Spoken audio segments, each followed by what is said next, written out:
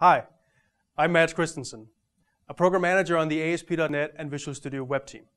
In this video, I'm going to show how Visual Studio can help us write responsive websites easier than ever.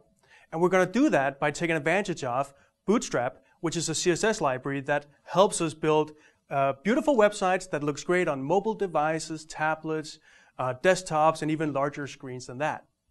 We're also taking a look at the new picture element that was very recently introduced by the W3C. Now that allows us to do a lot of other cool things with images in particular. And finally, CSS media queries that ties everything a little bit together and gives us more power than we've ever had before for responsive web design. So enough talk, let's jump in.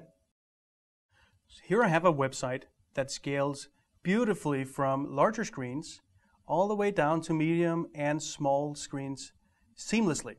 And this is what's called a responsive layout.